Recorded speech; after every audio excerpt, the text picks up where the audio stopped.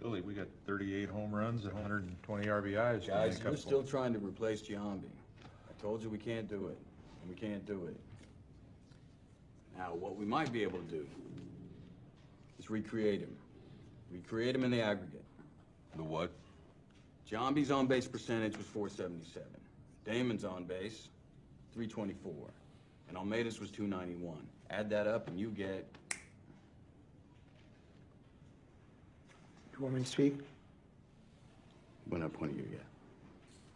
1092, Divided by 3. 364. That's what we're looking for. Three ball players whose average OBP is...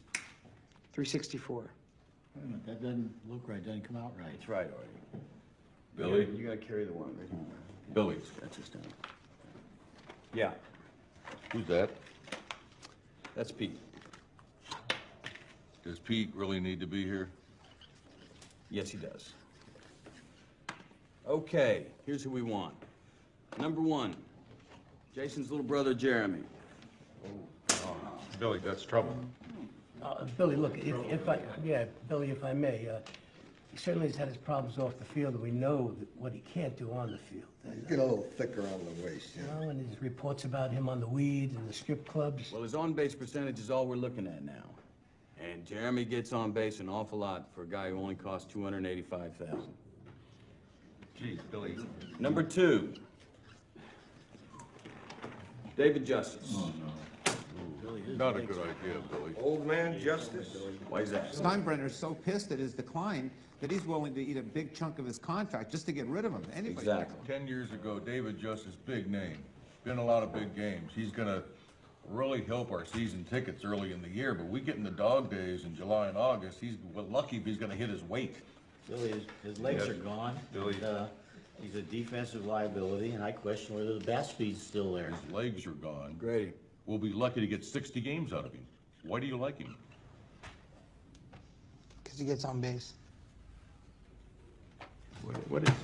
What are we doing? Okay, number 3.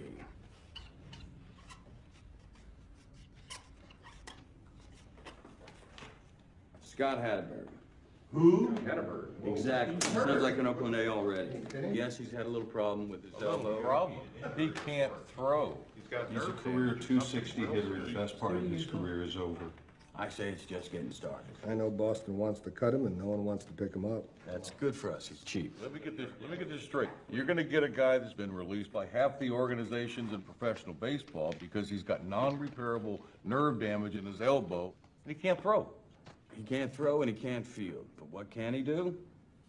Oh, boy. Guys, check your reports or I'm gonna point at Pete. He gets on base. He can get on base. So he walks a lot. He gets on base a lot. Rocco, do I care if it's a walk or a hit? Pete? You do not. I do not. Billy. You're unhappy, Grady. Why? Wow. May I speak candidly? Sure, go ahead. Major League Baseball and its fans, they're gonna be more than happy to throw you and Google Boy under the bus if you keep doing what you're doing here. You don't put a team together with a computer, Billy. No? No. Baseball isn't just numbers. It's not science. If it was, then anybody could do what we're doing, but they can't because they don't know what we know. They don't have our experience and they don't have our intuition. Okay. Billy, you got a kid in there that's got a degree in economics from Yale. You got a scout here with 29 years of baseball experience. You're listening to the wrong one. Now, there are intangibles that only baseball people understand. You're discounting what scouts have done for 150 years, even yourself? Adapt or die.